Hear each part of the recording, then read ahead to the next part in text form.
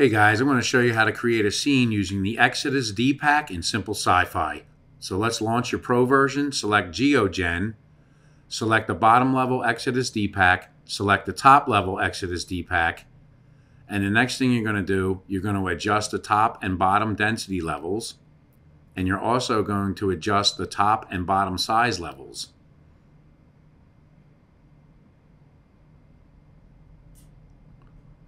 Then adjust the seed value. Once you're happy with your scene, save your file, create a new file, go to File, Append, and append the file we just saved, and grab the collection, the GeoGen collection, and turn off the collections that made this scene.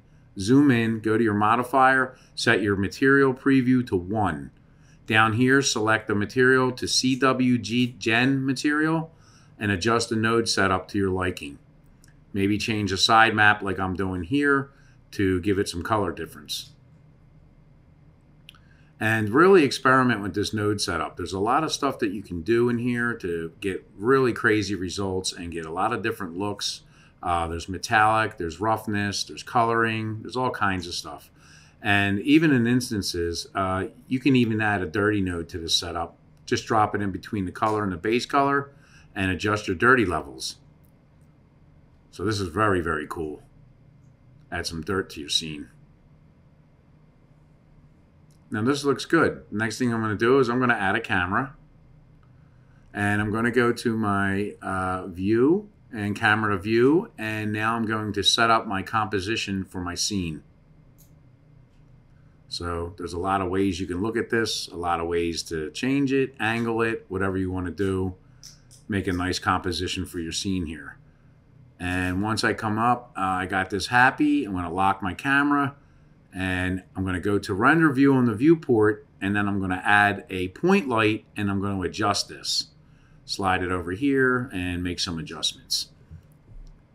And I'm going to make a copy of that point light and drag it on the other side and make some adjustments over here as well, which is cool.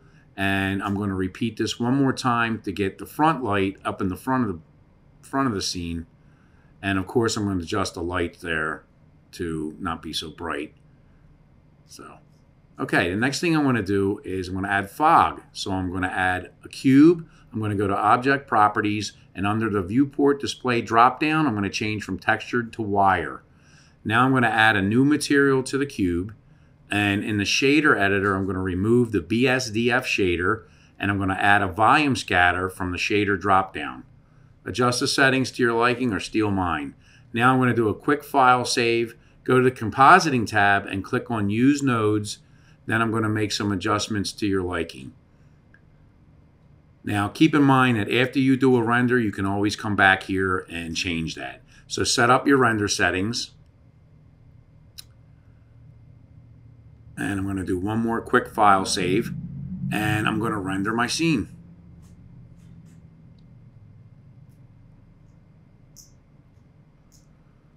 And there we have it. Great. After some brightness contrast and a sharpening filter, here is the final image. I hope this video helps you guys creating scenes with Simple Sci-Fi Pro and the EXXODUS DPACK.